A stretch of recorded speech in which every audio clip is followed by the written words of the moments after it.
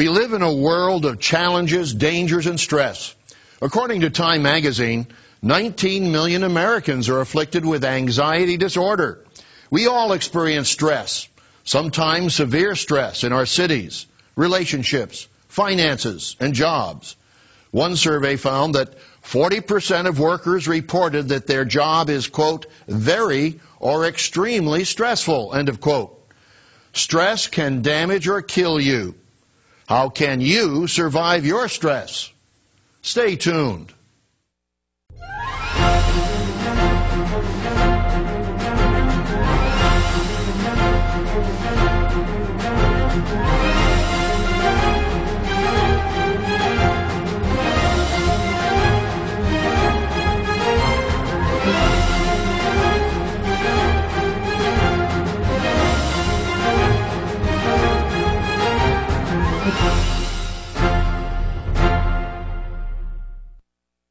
Warm greetings to all our friends around the world.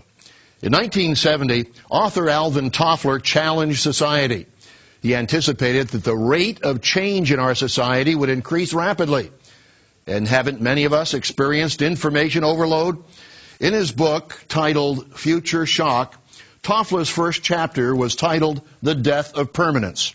He begins with these 1970 comments, quote, in the 3 short decades between now and the 21st century, millions of ordinary, psychologically normal people will face an abrupt collision with the future. Citizens of the world's richest and most technologically advanced nations, many of them will find it increasingly painful to keep up with the incessant demand for change that characterizes our time. For them, the future will have arrived too soon. End of quote. That's page 11. Have you found it increasingly painful to keep up with the incessant demand for change? Technology has improved the quality of life for many, but it has also challenged us with a more complex and faster-paced civilization.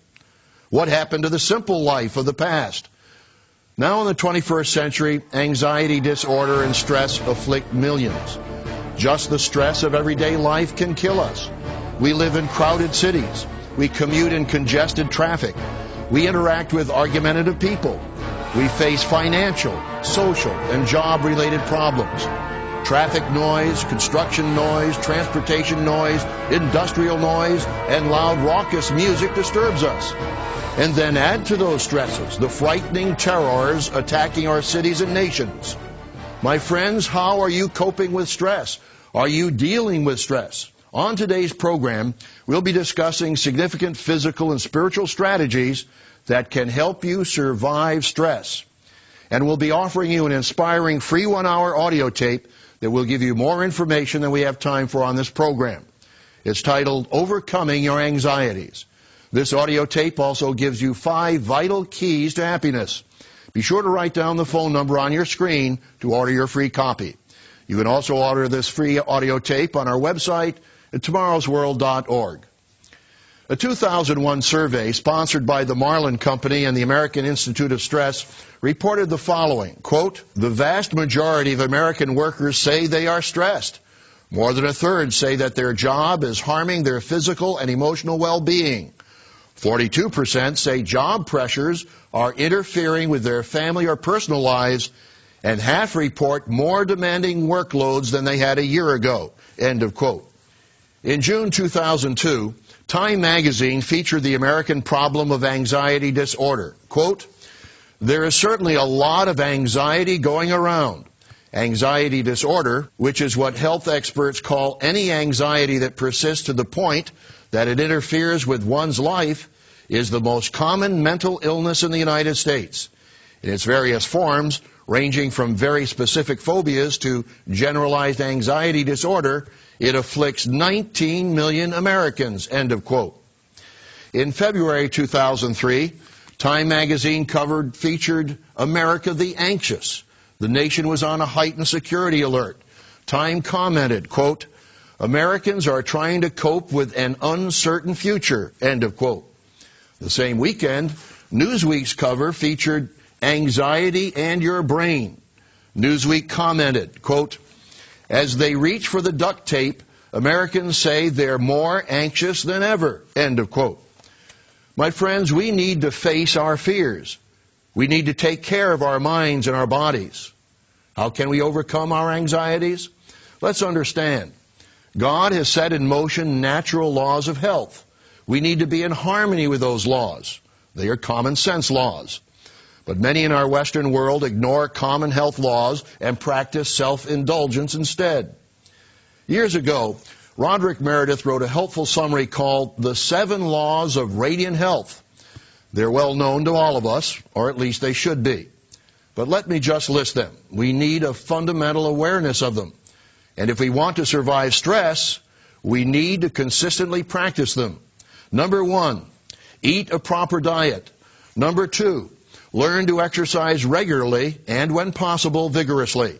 3, get the proper amount of sleep and rest. 4, ensure that you are getting enough sunshine and fresh air. 5, practice cleanliness and wear proper clothing. 6, avoid bodily injury. And 7, maintain a positive attitude. Do you maintain a positive attitude? Or are you a worrywart, as some people are called? Anxiety and worry intensify stress. The Sermon on the Mount gives us strong advice on how to cope with worry and anxiety. Turn in your Bible to Matthew, the 6th chapter. Here, Jesus gave core teachings of Christianity. Be sure to read Matthew chapters 5 through 7. The last section of chapter 6 is titled, Do Not Worry. Can you follow this advice? Matthew 6 and verse 25. Therefore I say to you, do not worry about your life, what you will eat or what you will drink, nor about your body, what you will put on. Is not life more than food, and the body more than clothing? Look at the birds of the air, for they neither sow nor reap nor gather into barns, yet your heavenly Father feeds them. Are you not of more value than they? Which of you, by worrying, can add 1 cubit to his stature? Worrying of and by itself will not improve your circumstances. But God can provide you with all your needs. As it states in Philippians 4:19, My God shall supply all your need according to his riches and glory by Christ Jesus. Pray and ask God to intervene for you. Jesus emphasized this key point in Matthew 6, verse 33. But seek first the kingdom of God and his righteousness, and all these things shall be added to you. Strive to live each day by faith, and you'll reduce your level of stress. But is stress all bad? Endocrinologist Hans Selye defines stress as, quote, the non-specific response of the body to any demand made upon it, end of quote. That's from Stress Without Distress, page 14. This definition accounts for good types of stress or eustress, for example, a job promotion, as well as bad stress or distress, for example, finding that you have bounced a check. Physiologically, both types of stress are the same. They result in increased blood pressure, increased respiratory rates, increased digestive activity, increased sugar and fatty acids in the circulatory system, increased metabolism, increased sodium retention, and decreased immune function. We need motivation to be successful in life. Greenberg comments, quote, the goal of stress management is not to eliminate all stress, end of quote. We need stressors in our life to make it fun and interesting. Certain stressors will also help us to be more productive. Deadlines and rewards for completing tasks, for example, motivate us. Greenberg emphasizes this, quote, our goal should be to limit the harmful effects of stress while maintaining life's quality and vitality, end of quote. Can we achieve that goal? As we saw earlier, the Bible reveals the way to peace of mind and success. We must choose the greatest priority in life. Matthew 6:33 set the goal for us. Jesus said, but seek first the kingdom of God and his righteousness, and all these things shall be added to you. We'll discuss more vital strategies for surviving and overcoming stress in the next part of our program, but first I'd like to offer you this extremely informative audio tape titled, Overcoming Your Anxieties. This 1-hour audio tape gives you 4 key principles to overcome your worries, phobias, stresses, and anxieties. Key number 1 is to understand the future and face reality. Bible prophecy reveals the good news of God's coming kingdom and the peaceful world to come under the rulership of the King of Kings, Jesus Christ. This free audio tape gives you many practical and wonderful principles to help you grow in faith and confidence. It also includes an important segment titled Vital Keys to Happiness. This free audio tape gives you more strategies to cope with stress than we have time on this program. So pick up the telephone right now and request your free 1-hour audio tape, Overcoming Your Anxieties. This informative audio tape is yours absolutely free. No cost, no obligation. If you call this toll-free number, 1-800-934-5579. That's 1-800-934-5579. Or send your request to Tomorrow's World, P.O. Box 3800, Charlotte, North Carolina, 28227. With this offer, you will also receive your free subscription to Tomorrow's World magazine, full of timely articles and unique insights on today's important issues. Tomorrow's World magazine keeps you up to date with world trends, Bible prophecy, and the very meaning of life itself. Tomorrow's World. Call now. In the first part of our program, we saw that applying the 7 laws of radiant health can help us reduce negative stress. Exercise helps us to reduce stress. The Apostle Paul wrote the evangelist Timothy, "For bodily exercise profits a little, but godliness is profitable for all things, having promise of the life that now is, and of that which is to come." That's in 1 Timothy 4:8. Paul was pointing out that godliness is a higher priority with longer-lasting benefits. Nonetheless, bodily exercise does benefit. One lesson I've learned was, when feeling depressed, go out and jog or run. I found that I felt better mentally and emotionally as well as physically. Are you getting enough exercise? Are you getting enough rest and sleep? You need to. Many businesses operate 24/7, 24 hours a day, 7 days a week. Some ambitious employees even work 7 days a week. But the Creator God who made the human body commanded us to rest 1 day a week on the Sabbath. That's the 4th commandment, Exodus 20 and verse 8. Remember the Sabbath day to keep it holy. Roderick Meredith recently presented a program on this subject. Sabbatarian Christians rejoice in the opportunity to rest, to worship and meditate. They can rest physically and rejoice spiritually. God's gift of the Sabbath is a major benefit in reducing stress.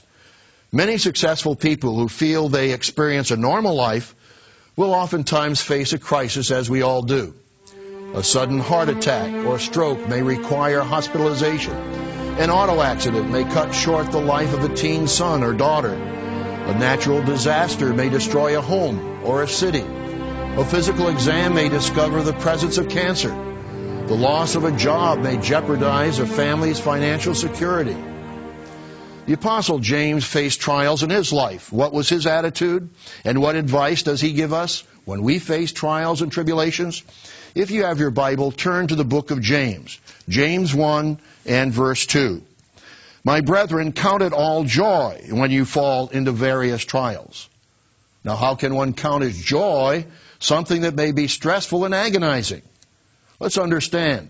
The experience may be painful, but you can count the experience as joy because you understand that there'll be a long-lasting and long-term blessing and benefit. A trial can strengthen your faith and your character if you trust God to bring you through the trial. You can reduce your stress and anxiety by looking ahead to the long-term benefits.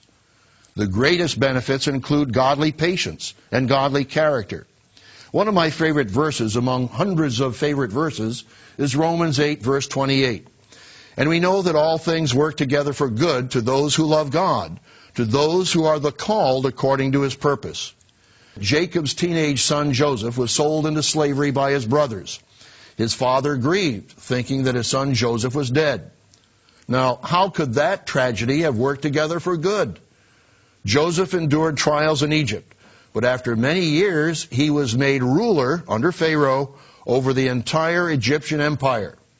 Joseph later told his guilty brothers in Genesis 45 and verse 7, God sent me before you to preserve a posterity for you in the earth, and to save your lives by a great deliverance. So now it was not you who sent me here, but God. And he has made me a father to Pharaoh, and lord of all his house, and a ruler throughout all the land of Egypt. Read the complete story in Genesis chapters 37 through 50. All things do work together for good to those who love God. My friends, when you face trials and stress, remember these verses. James 1 verse 2 and Romans 8 verse 28. They have helped me countless times, and they can help you. The Apostle Paul also experienced many trials and tribulations. He lists them in 2 Corinthians 11th chapter, beginning with verse 23. And through all these sufferings, the Apostle Paul kept his eyes on the goal. When he pleaded with the Lord to remove a thorn in the flesh, the Lord responded to him in 2 Corinthians 12 and verse 9, My grace is sufficient for you, for my strength is made perfect in weakness. Paul then states to us, Therefore, most gladly I will rather boast in my infirmities, that the power of Christ may rest upon me. You also can have the power of Christ, as we saw in last week's program. As it states in 2 Timothy 1 and verse 7, God has not given us the spirit of fear, but of power and of love and of a sound mind. Remember the Apostle Peter's admonition on the day of Pentecost, Acts 2 verse 38? Repent and let every one of you be baptized in the name of Jesus Christ for the remission of sins, and you shall receive the gift of the Holy Spirit.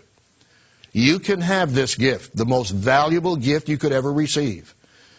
If you have seriously considered baptism, and if you have seriously prayed about making a life commitment, I'd like to encourage you to counsel with one of our ministers. Just call the number on your screen and request a counseling. Did you know that even while the Apostle Paul was in prison, he wrote encouragement to others? Turn in your Bible to Philippians 4 and verse 8. Paul exhorts us here to think on these subjects. Finally, brethren, whatever things are true, whatever things are noble, whatever things are just, whatever things are pure, whatever things are lovely, whatever things are of good report, if there is any virtue and if there is anything praiseworthy, meditate on these things. The things which you learned and received and heard and saw in me, these do, and the God of peace will be with you. Think about these things that are true. What is true? Jesus prayed to the Father in John 17:17. Sanctify them by your truth. Your word is truth. On what else should you meditate? Philippians 4:8 emphasizes, whatever things are lovely. Sometimes when I want to counteract stress, I focus on lovely, picturesque scenes that I have seen in my travels. I think of the sunsets that I've seen in Clearwater Beach in Florida or North Carolina. I think of lakes and mountains and beautiful rainbows. I also listen to soothing, beautiful music for relaxation. Meditate on the positive and you will reduce stress. Turn in your Bible to Philippians, the 4th chapter, verse 6. Can you apply this advice to cope with your stress? Philippians 4, verse 6. Be anxious for nothing, but in everything, by prayer and supplication with thanksgiving, let your requests be made known to God. And the peace of God, which surpasses all understanding, will guard your hearts and minds through Christ Jesus. By prayer, you can maintain a positive and tranquil mind. That's one of the 7 laws of radiant health. The Apostle Paul spent years in prison for the sake of the gospel. Paul faced stress and distress. But as we've seen, he kept a positive mind. How can you do the same? We'll answer that question in the conclusion of the program. But first, I'd like to offer you this extremely informative free audio tape titled, Overcoming Your Anxieties. This 1-hour audio tape gives you 4 key principles to overcome your worries, phobias, stresses, and anxieties. Key number 4, for example, is to pray about everything that worries you. When you face the problems and stresses that worry you, when you take them to God in prayer, you can deal with your stress and you can overcome your stress. This exciting free audio tape includes an important segment titled Vital Keys to Happiness. The segment presents 5 vital keys, one of which we've discussed on this program, Maintain a Positive Mind. You need this free audio tape, so pick up the telephone right now and request your free 1-hour audio tape, Overcoming Your Anxieties. This informative audio tape is yours absolutely free. No cost, no obligation. If you call this toll-free number, 1-800-934-5579. That's 1-800-934-5579. Or send your request to Tomorrow's World, P.O. Box 3800, Charlotte, North Carolina, 28227. With this offer, you will also receive your free subscription to Tomorrow's World magazine, full of timely articles and unique insight on today's important issues. Tomorrow's World magazine keeps you up to date with world trends, Bible prophecy, and the very meaning of life itself. Tomorrow's World. Call now. Millions in our Western world are worried, anxious, and stressed. What are you worried about right now? What are your anxieties? What stresses you? First of all, clearly identify your concerns. Verbalize your worry and take it to God in prayer. Be specific. Are you facing financial problems, for example? Tell God your situation. Share it with Him. Ask for wisdom to do your part. Ask for mercy and deliverance. But also do it with thanksgiving. Thank God for the privilege of coming before His throne of grace. A thankful attitude will also help reduce stress. Notice the amazing result if you pray about everything that worries you. Philippians 4, verse 7. And the peace of God, which surpasses all understanding, will guard your hearts and minds through Christ Jesus. Another one of the great promises in the Bible to help you survive stress is found in Matthew 11, verse 28. Our Savior recognized that many of us are bearing great emotional burdens and stress. Jesus says to you and me, "Come to me, all you who labor and are heavy laden, and I will give you rest. Take my yoke upon you and learn from me, for I am gentle and lowly in heart, and you will find rest for your souls. For my yoke is easy and my burden is light." Trust Christ to share your burdens. He knows what it's like to endure pain and pressure. Give your life to Him, and you will find rest for your souls. Let the Lord carry your burdens. As it tells us in 1 Peter 5, verse 7, "Cast all your care upon Him, for He cares for you." Some of you may have grown up in dysfunctional homes. You may have burdens of guilt, or you hold long-term resentment toward others. Have you considered letting go and letting God take care of the situation? As it tells us in Proverbs 20 and verse 22, "Do not say, I will recompense evil. Wait for the Lord, and He will save you." Have you considered forgiving those who have oppressed you? Jesus taught us to forgive others. Remember the model prayer in Matthew 6:12. We need to pray, "Forgive us our debts as we forgive our debtors." Have you forgiven anyone recently? Forgiveness can even help one overcome depression, according to Paul Meyer, M.D.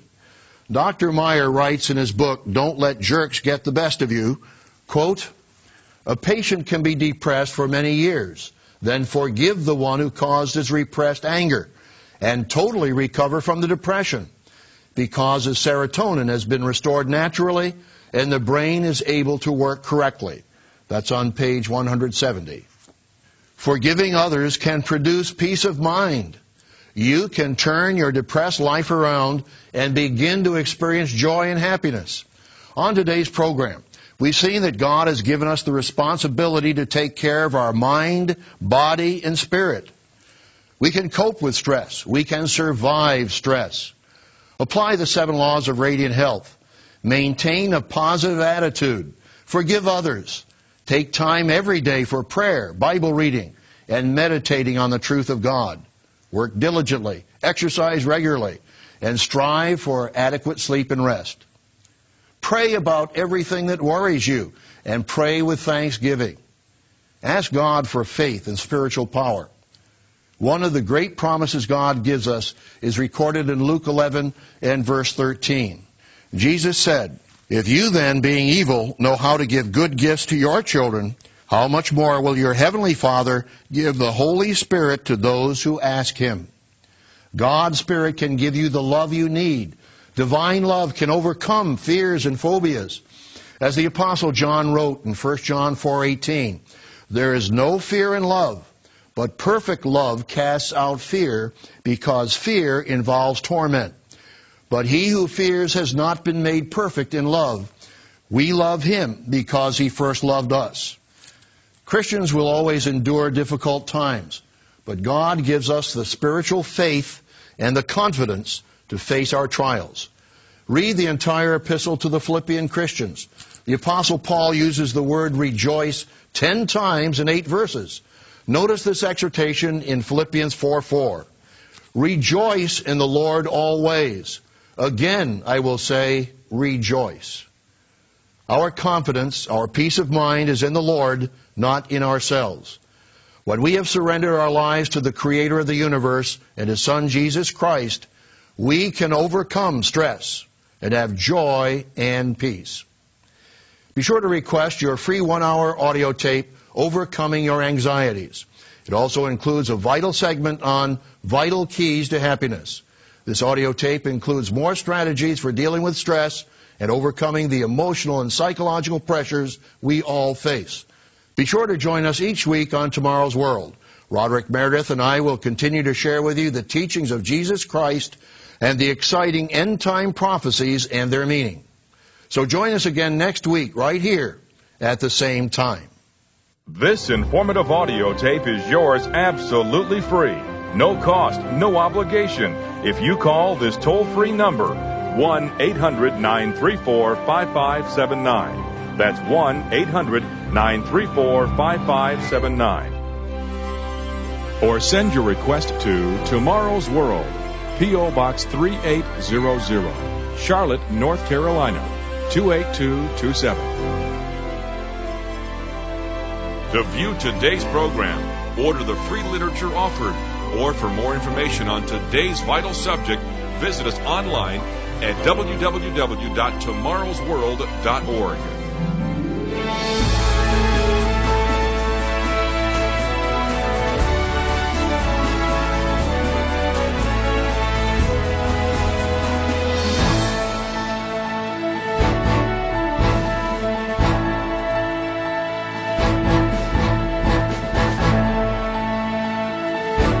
The preceding program is produced by the Living Church of God.